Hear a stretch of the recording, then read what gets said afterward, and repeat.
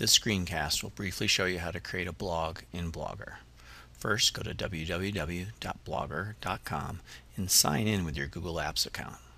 Make sure you include the @lpsk12.org. Type your password and then click Sign In.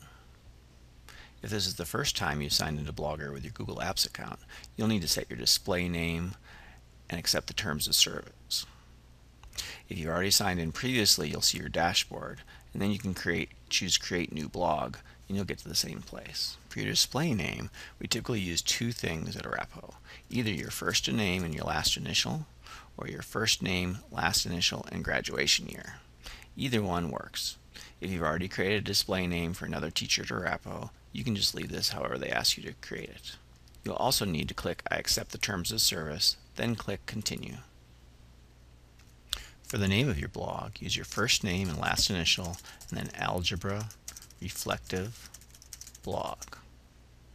For the URL or the blog address, use fish, then the first part of algebra, ALG 11, then your first name and last initial.